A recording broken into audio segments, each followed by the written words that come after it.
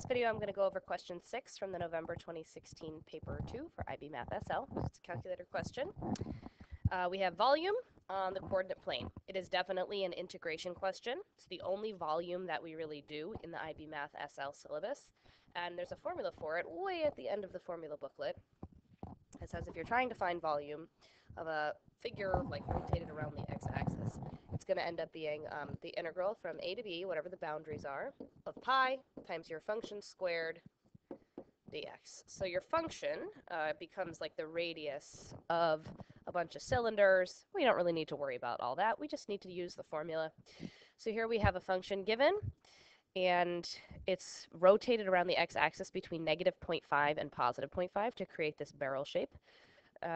Use the model to find the volume of the barrel. So we just need to fill in integral from negative 0.5 to positive 0.5 pi, the function, which is negative 0.8x squared plus 0.5, and that must have a squared on it, and then dx. Once you've written that out on the page, you go to a calculator and type it right in. So on the calculator page, there is on the menu, calculus, numerical integral. You can type in a function directly into here, all in terms of x. You don't need to do any integrating by yourself on a calculator test like this if it's a definite integral that you're doing. So pi multiplied by parentheses, it was negative 0.8 x to the second power. Was it negative? Let's just double check. Yep, negative 0.8 x to the second power. And then plus 0.5.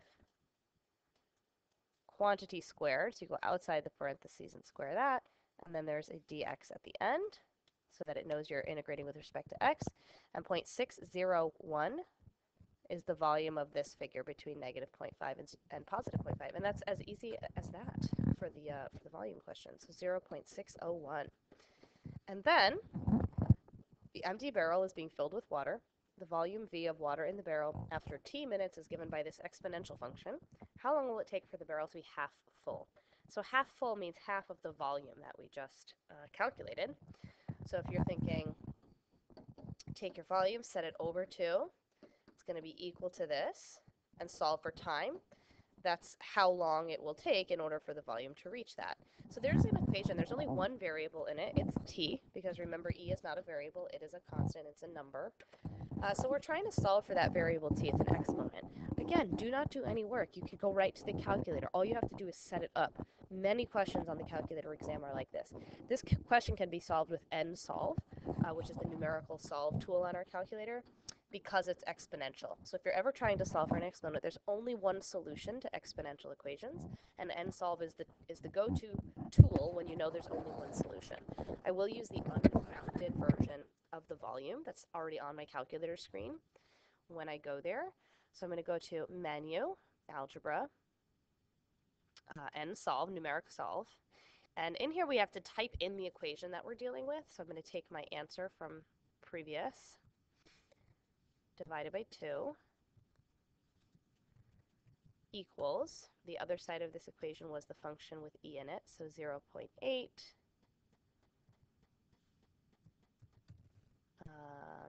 1 minus e to the negative 0.1t.